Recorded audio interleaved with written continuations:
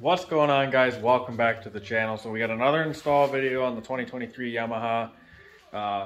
This one I'm pretty excited about. So what we have here is we have a breather box, a parking brake delete, AIS delete or block off kit, a speed sensor block off kit, and then this is just a bracket. This is all from 38 Motorsports, and I tell you what, this is some of the best packaging I've ever gotten. This is super cool. I've never seen anything like this before. Like, first impressions are 10 out of 10, if not higher. Like, that's awesome. I love how they package their stuff. So I don't know how the stuff's gonna be. I've heard really good things about them, and I'm telling you right now, first impressions, great. So we're gonna get this stuff installed, and then in the next video, I'm very excited. So make sure you guys check out the next video, because this one we're going to do some riding in. But this has finally showed up. And I'm not going to show it. Watch the next video, because we got to put this stuff on, and then we put the exhaust on and ride it. So in that video, we're going to throw the exhaust on, and we're finally going to ride this thing. I am so pumped. It's literally like 9:30 at night. I have just had a hell of a week. Spent all day working on the truck, and I'm currently in pajamas because we're just going to go to bed, but we're going to put this stuff on so we can get you guys a video of this thing riding tomorrow, because I'm so pumped. So let's get into the video. All right, we're going to start by taking all the plastics off. Plastics are off. So once you get your plastics off, you're going to also remove the fuel tank, and then you're going to remove this plastic tray. So to remove the plastic tray, the two little bungs, whatever you want to call these, that the gas tank takes or hooks onto, remove both bolts there.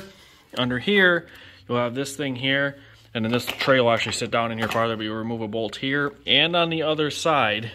From the other side, take them off, and then you get a little finagling to get this out, and then there's actually a hose, as you can see, that hooks onto there. It's for, I think, for the gas drain.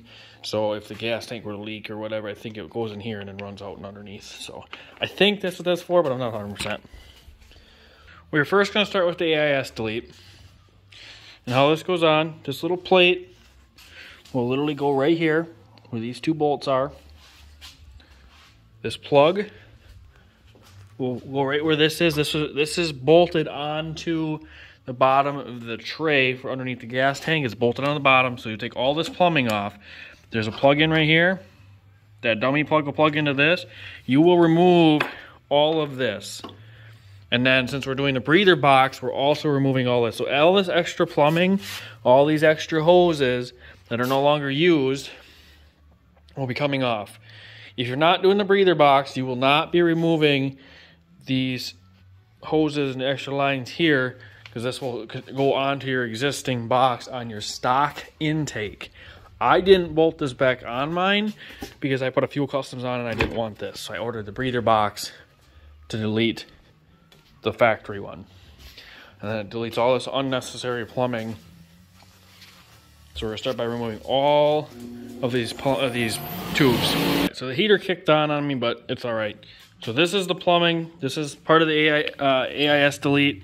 This tube here is the old breather tube that goes to the back of the four-wheeler that goes to that box that's on the stock intake. Since we're not using that, we take this off because we don't need it. Along with this hose that also goes to that same box, we'll be taking this off too, because we also do not need this one, because this breather box kit will replace that. This is how much junk that you take off. It's just unreal. There's a little plate right here that you'll have to remove that's on. It just makes it easier to get at. And then this will also go to the new breather box. So the new breather box will go to here and to here. And then the third hose will just go underneath the atmosphere. So this one will go to the crankcase, or to the cylinder head, crankcase, and then this one will go underneath, which I'll show you when we're done. You can order this bracket. Here's a part number if you want to pause. That will retain this bracket. Since you're removing this for the AIS delete, you will no longer have this bracket which holds these lines right here. So this bracket retains this hanger. So order that part number. This stuff will all be down in the description for you guys. So now we're going to take the block off plate. We're going to put it here with this little gasket, and we're going to be using the same bolts. And then we're going to put this on top of the plate like this, so that we keep the bracket. So I'm going to put this on quick, and then I'll show you how I did it. I also want to note, if you guys do keep the stock intake, this does come with a little rubber plug in this kit that'll go on the stock intake like this, instead of for when you delete the AIS, because you will no longer have that hose. So then you'll plug this, but we don't need it since we have fuel customs. AIS delete is on. Like I said, all it is this plate. You use the 2 existing bolts that were in it, and if you opt in for this bracket, you do not have to, but I recommend it just because it holds the stuff nicely. And then I zip tied this to here so that these don't flop around. Mainly I just did it so then the stuff doesn't flop around, it looks cleaner, and it just retains this. Otherwise that's it. And then, like I said, if you have the stock intake, you'll plug this. So we don't have the stock intake, so we don't have to plug that. So now we're going to move on and do the breather box. I will tell you what, this thing is really nice, and I think it's well worth the $100. So we're going to install this. This will bolt on where this does, where your little, I can't think what it's called. My mind's not working. But we're going to remove this, and then we're going to bolt this on. It does recommend to put the hoses on first, and they do have all the instructions for all this stuff on their website. This breather box is a little bit tight to get in here. You just kind of work it way down in there. The top front one, longest hose. This will go down underneath. We'll route this last. Top one on the back goes to the crankcase. The lower one, and that gets the short hose. The lower one goes down to the side of your motor. Did I say crankcase? I meant the head. The medium length one goes down to the side of your crankcase, and then I used all these little ones off the old plumbing for all these crimps, and then I threw a zip tie on here, which I'm going to pull back a little bit. But then you use existing bolts that came off of here, and then you put this back on, and then it's nice and hidden out of the way. So we're going to do that, and then we're going to route this hose, and I'll show you where that goes.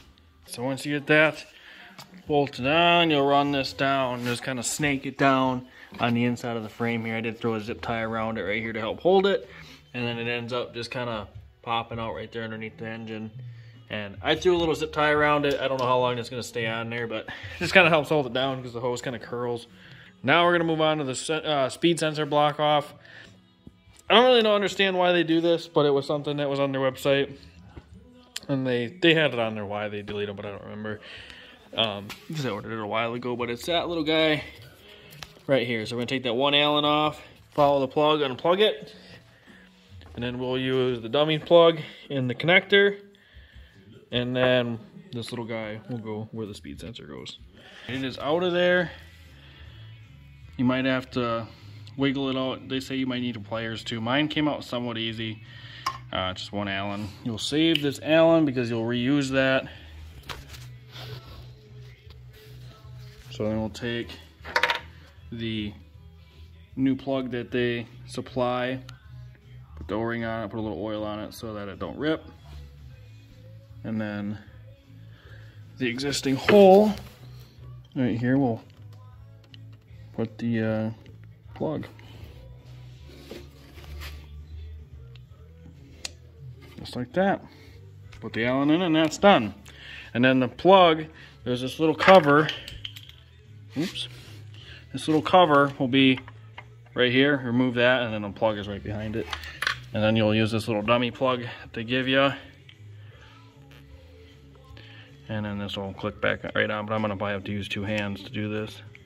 Alright, now that we have everything else done, we're going to move on to the rear parking brake delete. The reason we delete these is because realistically they just don't work real well. I mean, this 4-wheeler doesn't even have an hour on it, and when I lock this I can already still roll it. And I'm not pushing real hard, I'm just pushing on my legs because I don't have a real good way to push it with one hand. And it already just still moves. So to do this, you just take these 2 bolts off, and then we'll remove the whole cable. We'll also take this bolt off and this bolt off. Or no, these two right here. And then this whole thing will come off, and then we'll replace that with this little block off plate. Put a tiny bit of grease on here to help hold this in here, and then you'll use these bolts instead of the ones that are on there. So I'm going to remove these, and I'm going to start removing everything, and I'll probably show you when it's done, because quite honestly it's pretty self-explanatory. 2 bolts, 2 bolt, remove the cable, 2 bolts, a plate, and back on. So we're going to do that quick. I have it removed up here. It's just kind of hanging down there. I did put the 2 bolts back in just to make it look a little nicer so there wasn't 2 empty holes. And then down here, I removed it like that. And then I have this. I did put a little dab of grease on. And then this will just be put on like that. I am going to have to use 2 hands to install this. And the block off plate is on there. Dude, that looks so good. I like how they recessed the bolts like that. So that's done. So we're going to figure out, I think I'm going to take it off on this end and feed it from this end through just because it's smaller. So I'm going to unhook this here and then try to feed it through. There is the pile of junk of stuff that we took off of this thing. The cable was easiest to take off up here. For the handle, you just remove these 2 bolts and then you can pull the cable out of it. And then I just put it back together. It is easiest to pull it out the back because the end is the smallest, and just kind of work your way out. I did find out that I didn't realize that big cable that goes in this new bracket that we put on was actually for the parking brake, but it was actually a little better because then we can move these cables on the inside of this, and I zip tie it so they don't bounce, and that actually makes that a lot cleaner, a lot nicer. And then you could remove some of these brackets if you wanted, like the one right here, because now it is no longer used, but I'm just going to leave it for now. This one still holds that, and then cleans up that a lot. Yeah, we took a lot of junk off this. The motor is so much more room. Now I got nice black holes. You cannot put this bracket back on. You can probably if you trimmed it. I'm not gonna. Just gonna leave it like that. Cleans this all up nice, and it just gets rid of all the extra junk. This is for your tray, so don't ask me in the comments. That's what that's for. This is just zip tied here. So I just gotta put the tray back in, put the fuel tank back on, put everything back together, and that is done. So that is all there is to it. I'll put the plastics back on and show you what it looks like all put back together.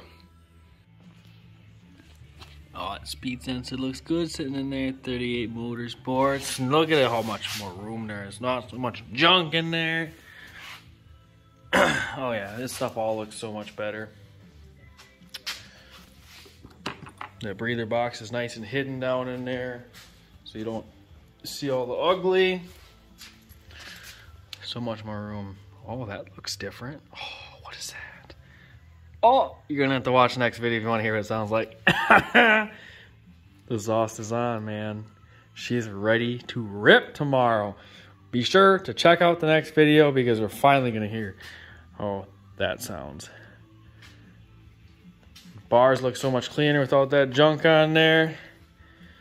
I can't wait to get the aftermarket throttle setup I'm gonna put on here so I can get rid of this being janky, but it works for now.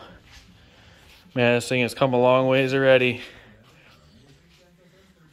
Oh, it's looking so much better. Can't wait to get some Nerf bars and stuff on it eventually, but that'll be a summer thing. I'm not gonna worry about that right now.